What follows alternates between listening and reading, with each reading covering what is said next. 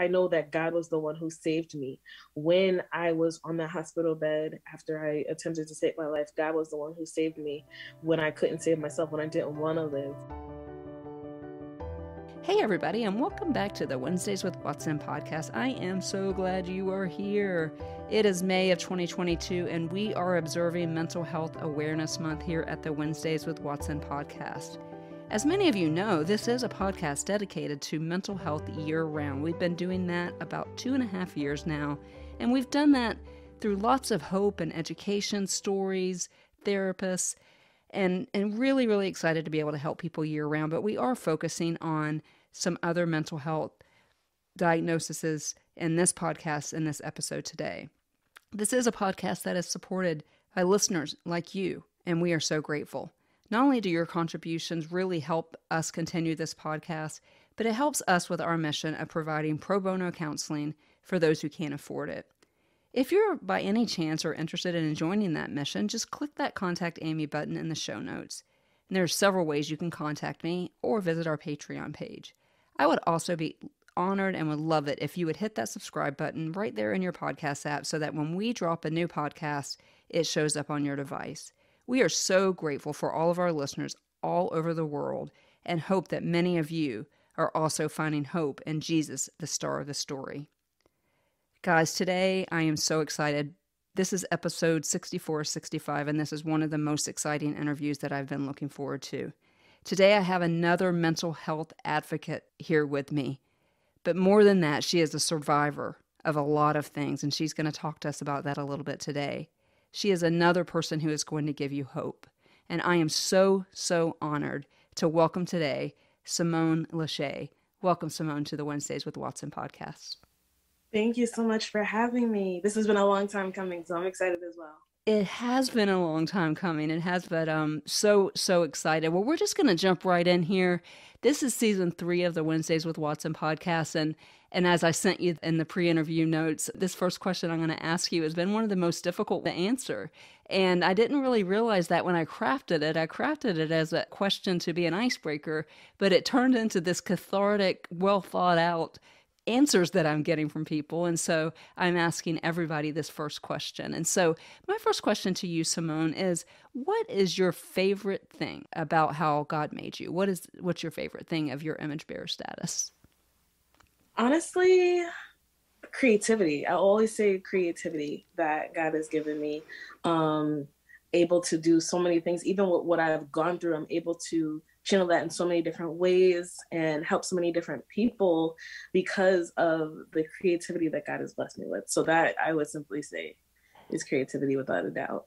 I got chills a little bit because that is so true. And we are going to provide all the ways for people to find you. But guys, Cymone is another Instagram hero of mine and so creative and just really trying to find ways to get that message. And you know, Cymone, my doctor says one of my favorite statements is that shouldn't be able to happen. And with the things that you're going to possibly share with us today, creativity is one of the very first things that goes. You are absolutely one of the most creative people that I know. And gorgeous, I might add. You guys need to look at her picture in the promos. Yeah, she really is. Well, Cymone, as you know, I asked you here today for a very specific reason besides the fact that I just adore you. I just want to tell this backstory really quickly. So I guess I don't even know. It was somewhere after the pandemic started, maybe the summer of 2020, when we all discovered this Clubhouse app, and there are a bunch of us, we called ourselves Mental Health Avengers, began to do these rooms and began to really be advocates on that Clubhouse app and burned ourselves out, I might add. But that is how I got to know you and how I got to know the beauty that is you in terms of the how you show up in this world and what you bring to the mental health world. You are an advocate. I called this episode Advocating for Sound Minds, and people will understand that a little bit more as we get through the episode. But you know, I asked you here today because you are a mental health warrior. You're a survivor of some things that you're going to share with us. You are a Christian. You live with a few mental health diagnoses. And additionally, this season, though, we are focusing on childhood trauma. And I want to get into that a little bit with you. not only as a survivor, but as an advocate. We talked a lot in this season about adverse childhood experiences, a term that I know is not unfamiliar to you. We're doing that to educate parents that are going to listen to this, especially this episode highlighting Mental Health Awareness Month. I want parents to understand what adverse childhood experiences are and if their children are going through them and they don't know. Or I want people who have adverse childhood experiences to understand and be validated. And so I'm asking everyone these questions, and you can decline to answer, and if so, we'll move on, but that's okay. But the description is in the name. They're adverse childhood experiences, and there are 10 of them. And if we have experienced 3 or 4 of these adverse childhood experiences, there are 10 of them. Experts define that as we are living under toxic stress unless we get help. And so I'm just going to ask you yes or no questions. First, let me ask you, are you okay with answering the adverse childhood experience questions? For sure. Okay, Absolutely. perfect. I know that there can be some shame in some of these things, and so I always like to Absolutely. ask that, and I also know that family members are going to listen and all of that. And so, okay, so just yes and no, because I want my listeners to get an idea of who is on the other side of this microphone. So at any time in your childhood, so let's say from 0 to 18, it doesn't necessarily have to be in your home, though we are focusing on childhood trauma in the home, but your answer doesn't have to be in your home. I'm just going to ask yes or no questions. The first one is, as a child, 0 to 18, did you experience physical abuse? No. Oh, Well, yes. Yes. okay. Sexual abuse? No. Okay. Emotional abuse? Yes. Physical neglect? No. How about emotional neglect? Yes. Mental illness in the home? Yes. Divorce in the home? No. Substance abuse? No. Domestic violence? Yes. And this is particularly true against your mother. So any sort of domestic violence, verbal, okay, that's a big one. And then did you have a relative in prison? No.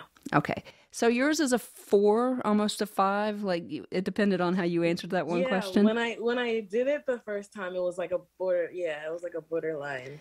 Yes. I think it was like a 4 or 5. Yeah. Yeah. So it makes sense, like many people I interview, that you lived under a bunch of toxic stress as a child.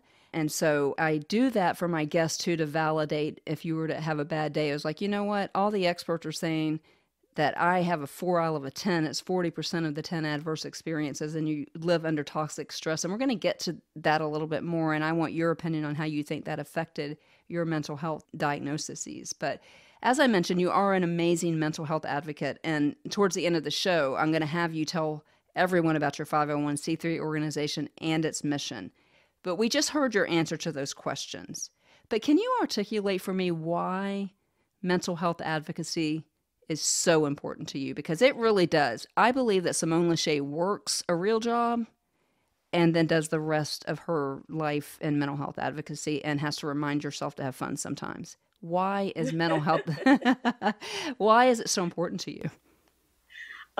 Because I see the need for mental health advocacy. When I first came out about the truth of my story, I got so much feedback about how many people were struggling.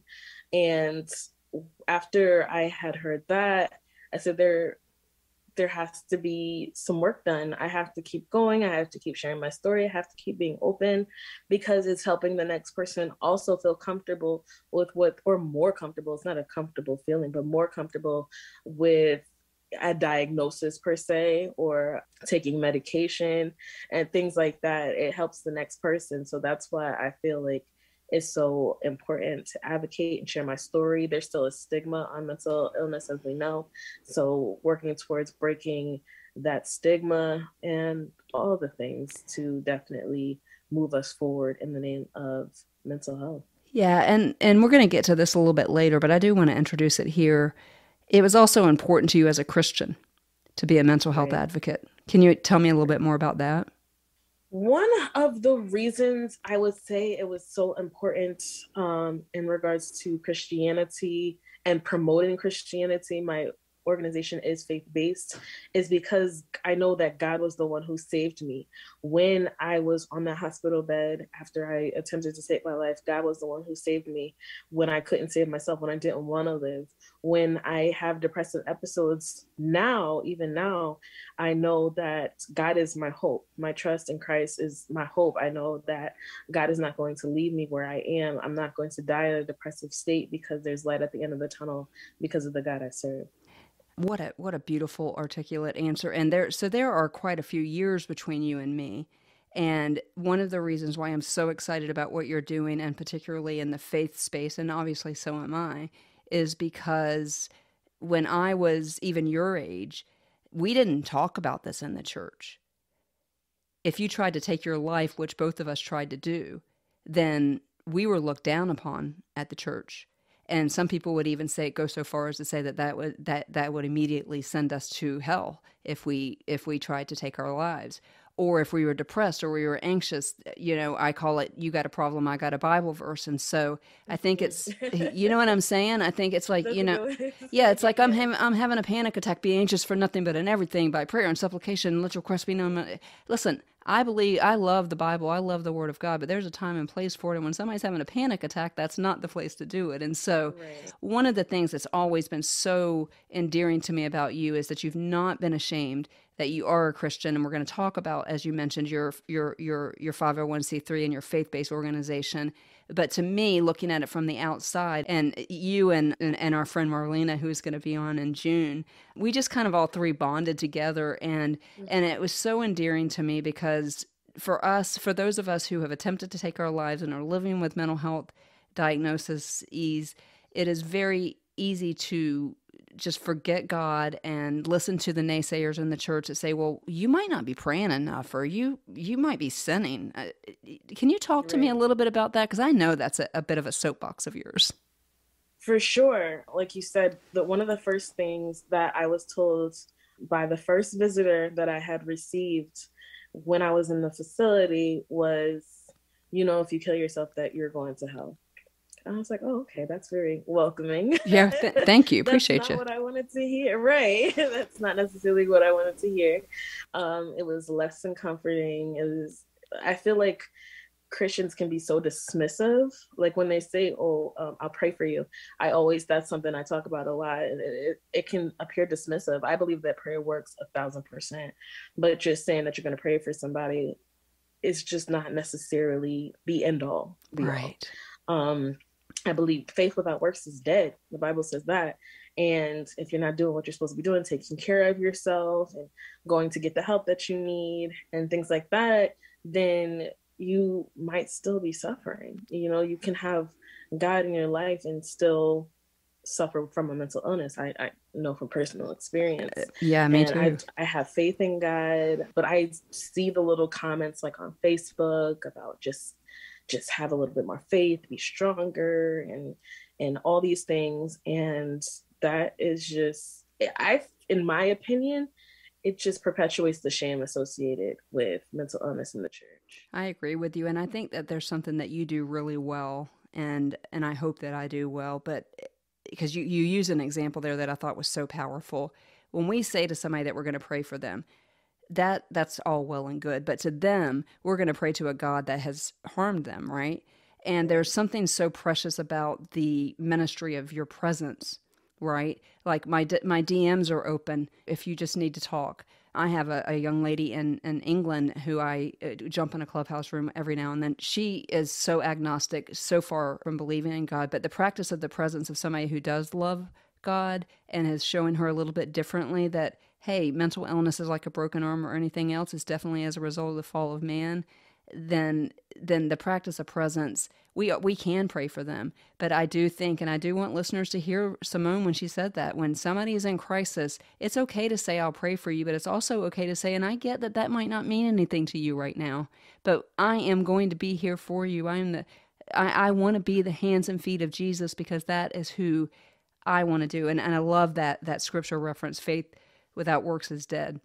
We have got to walk alongside of these people. And that's why I asked you that question, as why mental health advocacy was so important to you, because you are a shining example of that.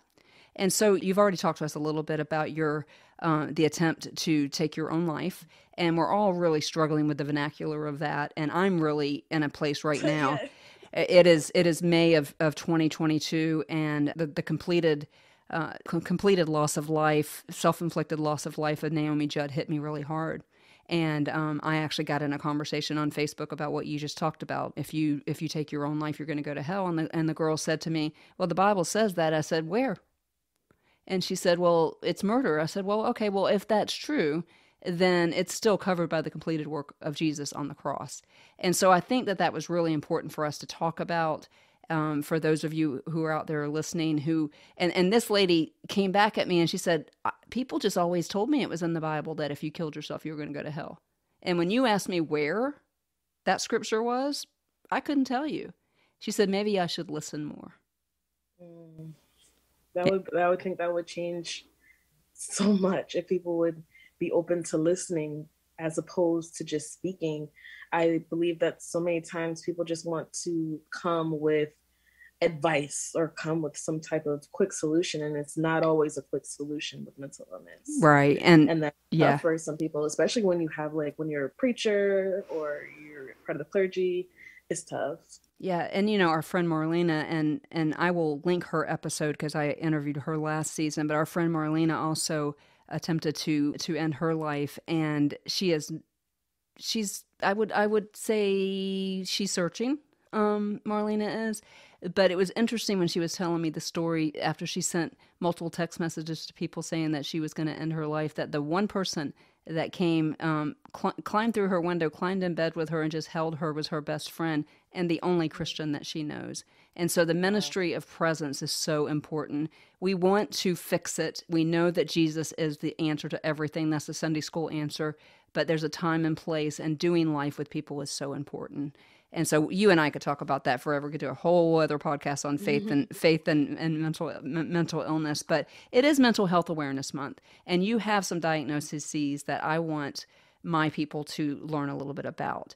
And so, can you briefly tell us, as comfortable as you are, what are your mental health diagnoses, and what are they? I was diagnosed 10 years ago. I have to go get another. I talked to my psychiatrist about getting another like updated one, but I just kind of treat symptoms like with any other illness. I was diagnosed at first borderline personality disorder, bipolar disorder, generalized anxiety disorder, major depressive disorder, alcoholism, eating disorder, which was anorexia nervosa, and I think that might be it. So let's briefly go through a couple of those ones that a lot of people hear a lot because people get confused. Yeah. Like I have PTSD. Absolutely.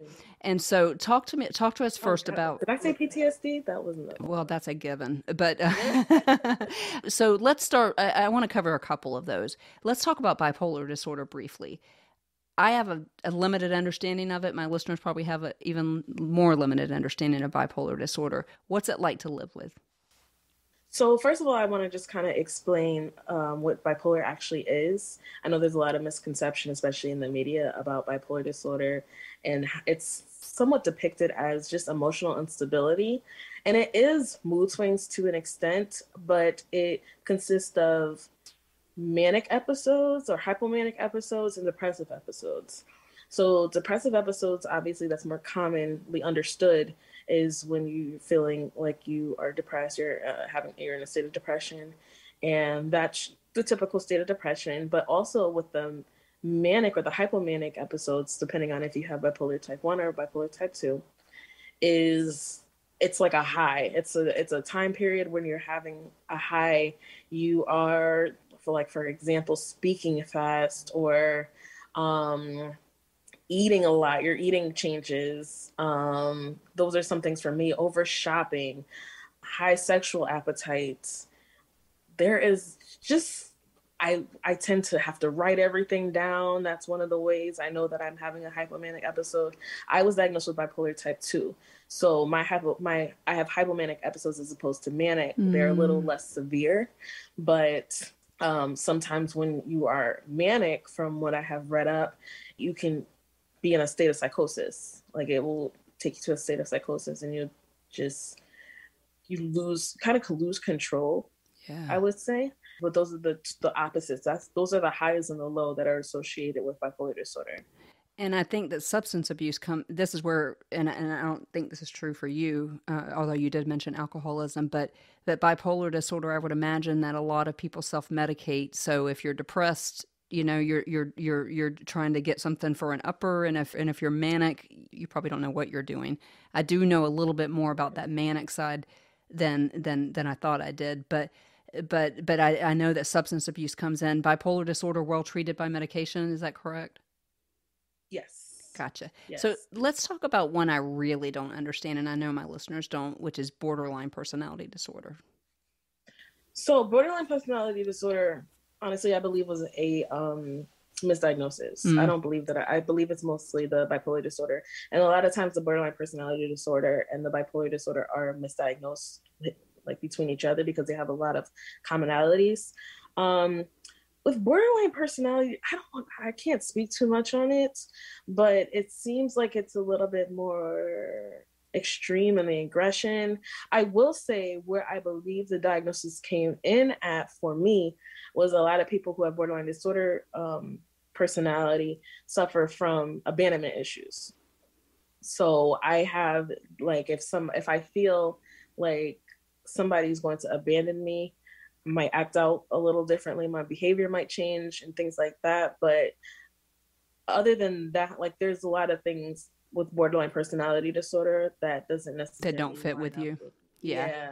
And a lot of times when they do those tests, if it's in it, like, for example, clearly we both were in psych wards at one point in our lives, Mm-hmm. they give you those tests at the worst possible time ever, right, in your life. Right.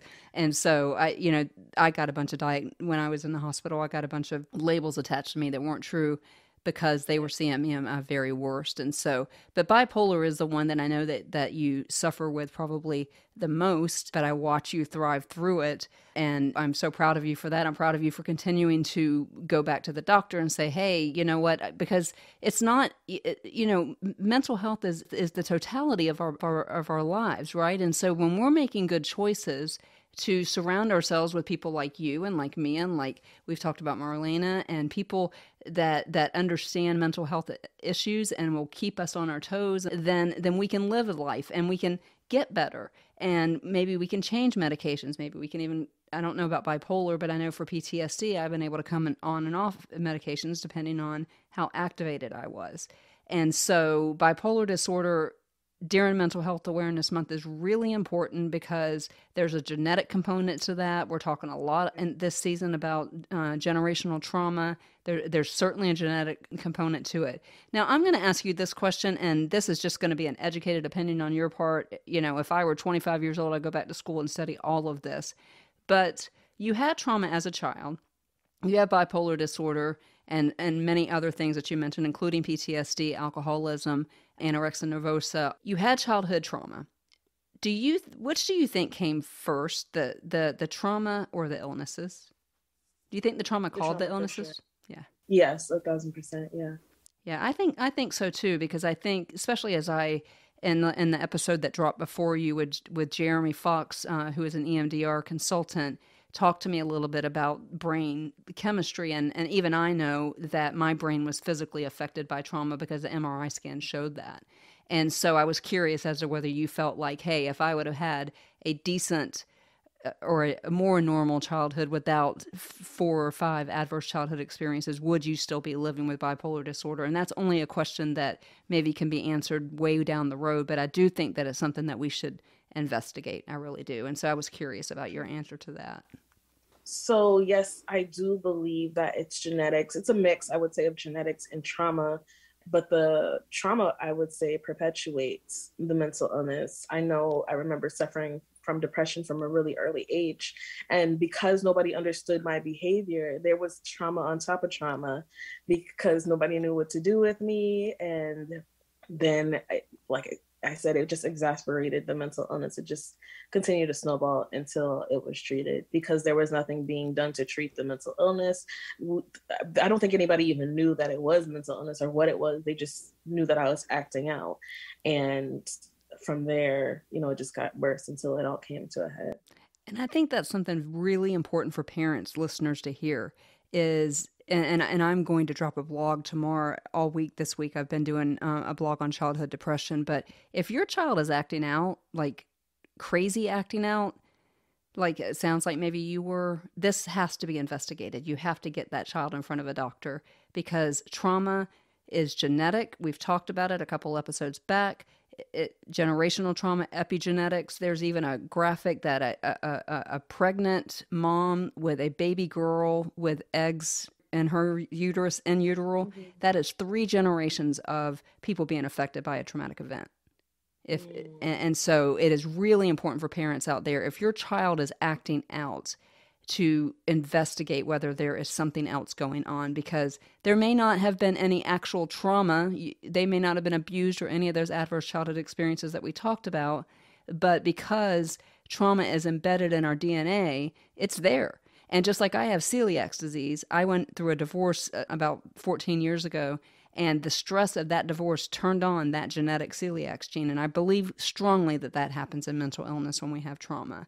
And so I was, Right. yeah, I was really interested in your answer to that question, because I And agree. that's something else that we have in common. I remember we used to do the autoimmune disorder room, and I was diagnosed with lupus 2020. And I truly believe that that Yep. was kind of triggered by stress, Yeah. internalizing things. Yeah, internalizing things instead of taking care of things. And that the graphic that you were talking about, that sounds really powerful, and that's so true, because it goes from generation to generation. And it's important for us to start acknowledging the trauma that we have, the different traumas that we have encountered, and taking care of it, because it has to be dealt with in order to stop it from the future generation. But also, you spoke to the alcoholism and mania, and I think that is something else that I want to mention before we move on, is that it sounds like a laundry list diagnosis, but it all kind of falls under the bipolar. Like, it all goes hand in hand with the generalized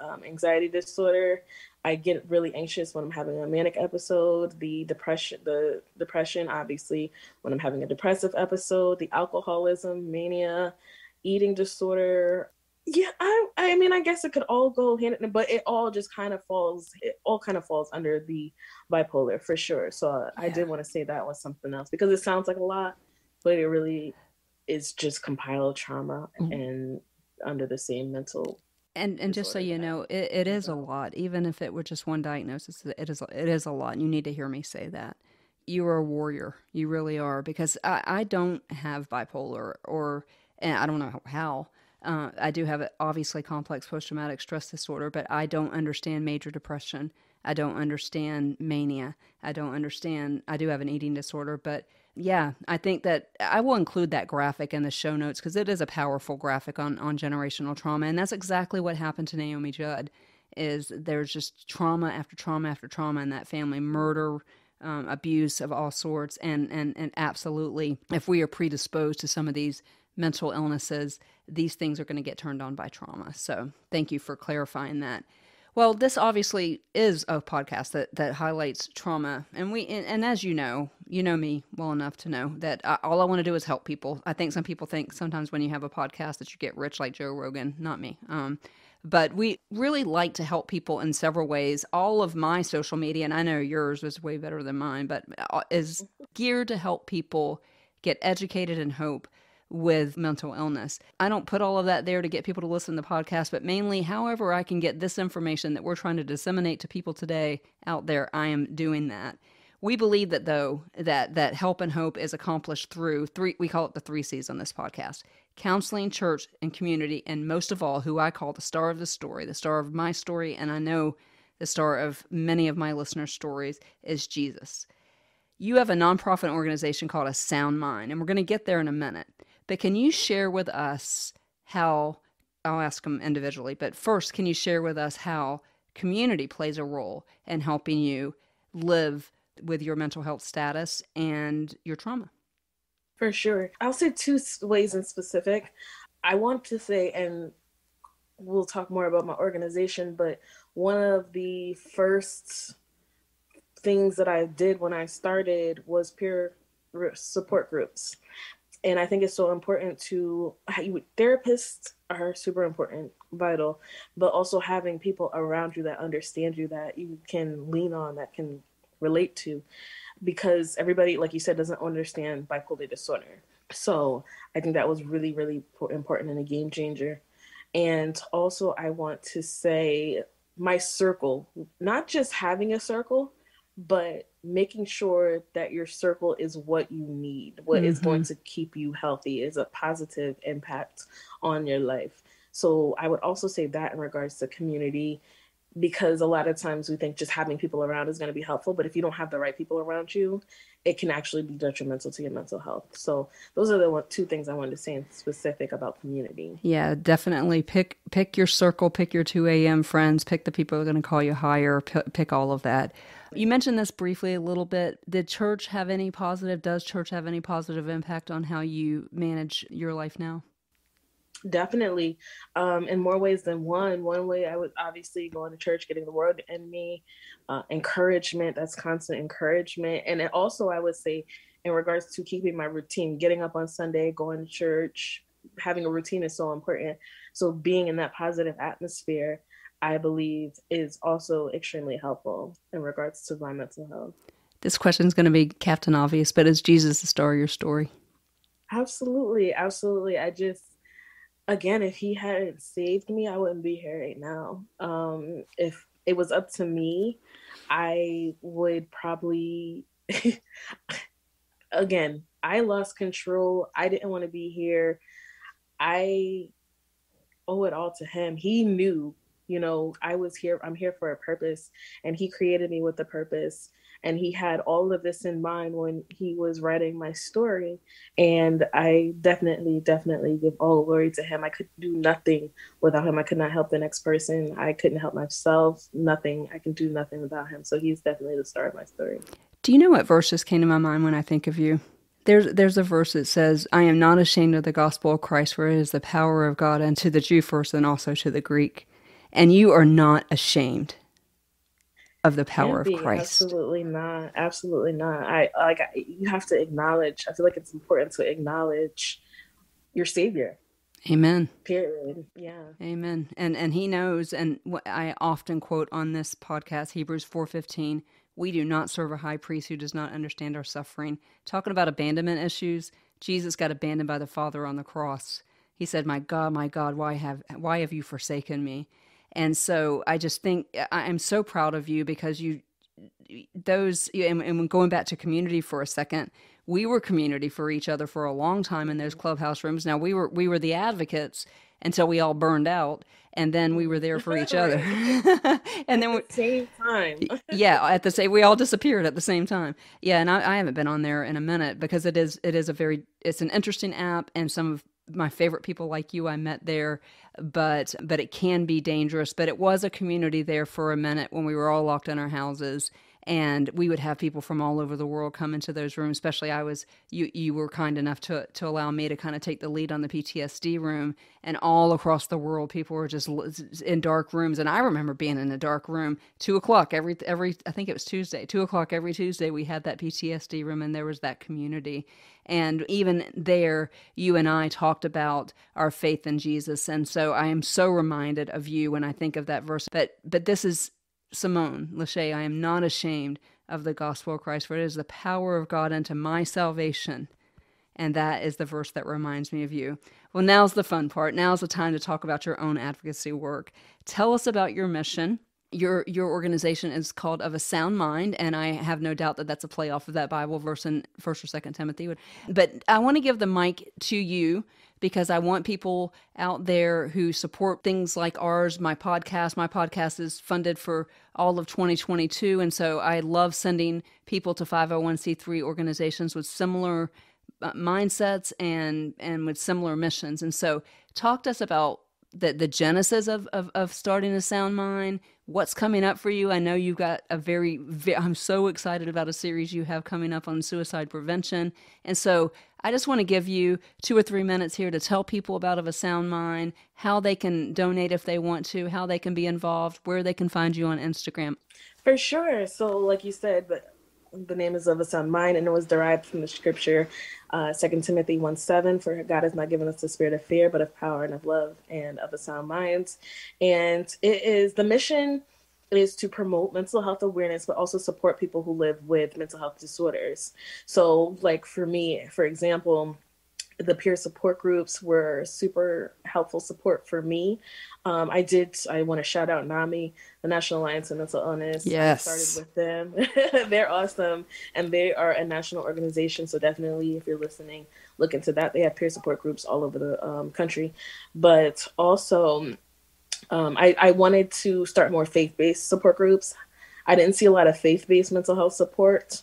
So that is one of the reasons that I had started Of a Sound Mind, was to change things up a little bit, start creating some of the things that I hadn't seen, and also continuing to open doors for things that NAMI are doing that people aren't seeing. So that is something that we do, promoting mental health awareness by these different events that I'm doing, workshops, so that people understand. Like you said, suicide prevention is something that's really near and dear to my heart. Three things that I talk about most are suicide prevention, bipolar disorder, and also adolescent depression. So that's my heart. Those are my passions. But mental health awareness as a whole, I think, is so important. And also going beyond the media talking about anxiety and depression, and really getting into and getting support for people who live with PTSD, bipolar disorder, schizophrenia, borderline personality disorder, all these things that aren't necessarily talked about as much. And they're talked about, I feel like if they are spoken, it's more in a negative manner. Like I see they're talking about mental illnesses on Lifetime, but it's in a negative light. It's awful. So just promoting awareness so that people are educated. Also making sure members of the clergy are better educated to deal with mental health crises. But my most recent initiative that I'm working on is getting together. I want to get together some meal prep people, some chefs, and also some cleaning companies, so that we can provide services for people who are struggling with depression at a discounted rate. Wow, that's so cool. Yeah, I'm excited about that because it's something that you don't see. Yeah. I never even thought about that. Like, hire somebody to come clean your house, because we all know that a cluttered house is a cluttered mind and all of the things. Exactly. Cymone, that is brilliant. I'm excited about it. I'm excited to get it going. I have my first in-person event next week, and so after we do that, that's gonna just be my it's like a launch party. We're gonna have a piano discussion and all those types of things. But after that, I want to get straight to these initiatives. I know that you're doing the pro bono therapy. That's something else that I am looking to do. But yeah, those are just some of the things that I'm working on. I know I'm missing something. You know, I'm always busy. Well, tell them where they can find you. So, I'm going to put your link tree in the show notes, but what's your website? My website is www.ofasoundmindinc.org. Okay, and it is a 501c3 organization, guys, and so you can donate to it. And Cymone, I would like to announce to you here live on this podcast that the second scholarship that we will be awarding in 2022 will be in Cymone Lashae's name. And you can either pick the person or the organization, and we can talk about that a little bit offline. But I wanted to surprise you with that because I am so proud of what you are doing. I'm so grateful that you are here today. And I'm going to tell you something that I tell everybody. And you know what I'm going to say because you've heard me behind plenty of microphones. But not only by me, not only by the God of the universe, but you are seen, you are known, you are heard, you are loved, and you are valued. And I want you to go out and find somebody that can use the scholarship, the Cymone Lashae Scholarship of 2022. And as soon as you find that person, you shoot me a text message, and that money will be into Of a Sound Mind so that you can continue your mission. Because I am awarding these scholarships in the name of people who are out there fighting, for people who cannot fight for themselves, or for people who fought for me. And you fall into one of those two categories. And so congratulations on the awarding of the Wednesdays with Watson Pro Bono Counseling Scholarship of 2022. And so, guys, so appreciative. Thank you. Well, you are welcome. You're welcome. I am so proud of you. I want to thank you for being here today. Guys, we have talked about some pretty heavy topics here today. I do want to provide you with a little bit of information. I'll also provide this in the show notes. But if you or somebody you know is struggling with mental illness, particularly suicidal ideations, please reach out for help. Please know that you are seen and known and heard and loved and valued. There is a phone number that you can call. It is 1-800-273-8255.